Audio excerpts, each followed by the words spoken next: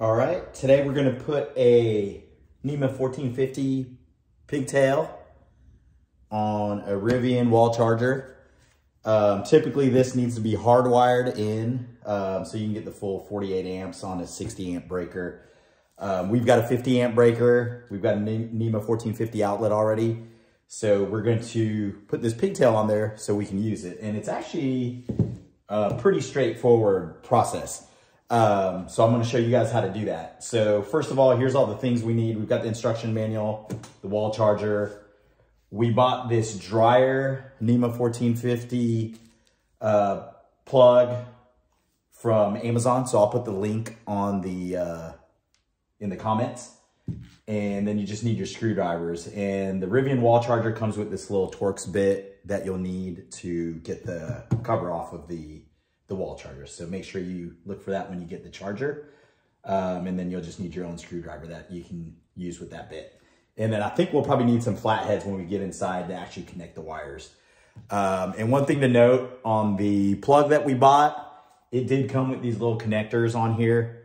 So I just had to cut those off with some wire cutters and then, strip the coverings off so we can have some exposed wire. And really, we're just going to need the black, the red, and the white. I mean, and the green. The white will cap because that won't be used. And obviously, the red and the black, and then the green is the ground. And again, I'm not an electrician, so if you're not comfortable with this, obviously get an expert to help you out with it. But if you're comfortable, it's a relatively straightforward process. But of course, do all this at your own risk. Okay, so the first thing we'll do is take off the cover from the wall charger. So you'll get your Torx bit, put it on a screwdriver that it works with, that it fits with. And then there's these two black screws in the back or on the bottom of the wall charger. You'll just unscrew those. Make sure you don't lose those so you can close the cover later. And then we'll want to pop the cover off and you just push it up towards the top of the wall charger and it should just lift off. And one thing to be careful of is some of the wall chargers may have this wire already connected. So you want to make sure you just don't pull it off too quickly. So take it off slowly and then you may have to disconnect this wire. Mine was already disconnected. And then we'll put this on the side where it's safe. And, one important thing over here, actually. If you look on the charger, it's got, or on the wall plate, the cover of the wall plate that you just took off, it's got these dip switch settings. And the dip switch sets are right here. So what you're going to want to do is set it to what your wall outlet is at, what the breaker is, so you don't pull more electricity than you need to or more amperage than you can, just to be safe. And so ours is a 50 amp. So if you look on here, it's got a circuit breaker specification, 50 amp. So you want 1 and 2 up and 3 down. And so you pull 3 down, you got 1, 2 up, 3 down. Typically when you get the charger, it'll be with all 3 up, which is set for 60 amps, which is what the charger is really meant for. So make sure you update that or change that the first thing you do when you get inside. Okay, the next thing you want to do is to get your wire into the charger. The Rivian wall box charger does come with a punch out hole on the bottom that you can just get a screwdriver and a hammer and punch out. I've actually already kind of done it, as you can see here. So I'll just, I'll push that in and then the rest of it, yeah, you can just get that out of there. There you go. That comes right out. And you can see it's got lines on it. So you just kind of want to put your screwdriver on the wider circle and just kind of hit around, not too hard, and it pops out pretty easily. And so that'll enable you to get your wires through. And we'll get a little room over here. So you're just gonna want to feed your wires through that slot that you just punched out. Simple enough. And actually, I'll take a break here. I'm just gonna cap that white wire before we go further, and that way we don't have to worry about that later.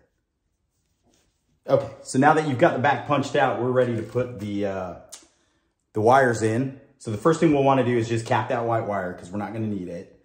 So I'm just going to cap it here. And then I'll wrap that with electrical tape as well, just to be safe. And we're just going to want to feed that through that punched hole, all 3 or all 4 wires. And then make sure you line it up to where you want the prongs of your plug facing the wall so you can plug it in properly. And yeah, I think we're good there.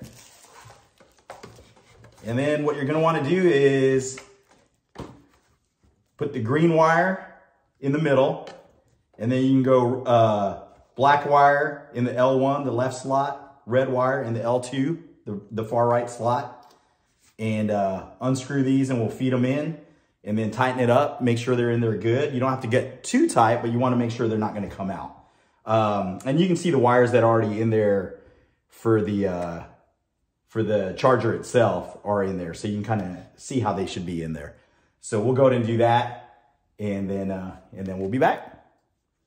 All right, so we got all 3 wires in. We got the white one capped. And the wires actually went in pretty easily. The only tricky part is just getting all 3 lined up since they're so thick and kind of pushing them in at the same time. But if you loosen the screws enough, they really do kind of slide right in.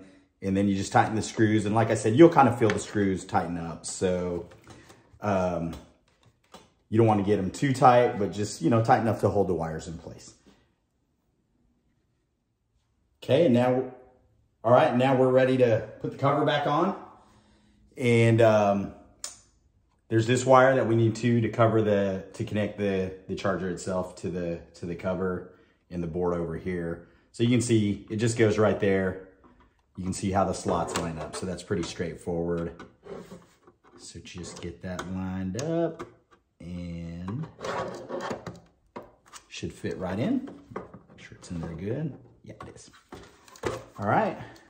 Then you just make sure that wire's okay when you put the cover back on. Goes on just opposite of how we took it off. Put it on. Slide it down. Then we'll grab these Torx screws, get them back on, and we will be ready to plug this in. One thing I was going to suggest, which I'll do after the fact, is, as you can see, the charger wires got some of these screws and things, nuts on there to keep the wire in place and not pull on the circuit board and where the wires are screwed in. I'd recommend doing that. You don't want the weight of these plugs. They're pretty heavy. You don't want it pulling and then maybe one of the wires comes loose. So definitely recommend doing that.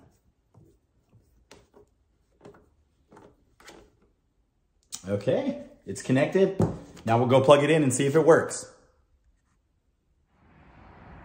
All right, here we are in the garage. Excuse the mess. But to test it out, we'll just go into this NEMA 1450 extension I've got.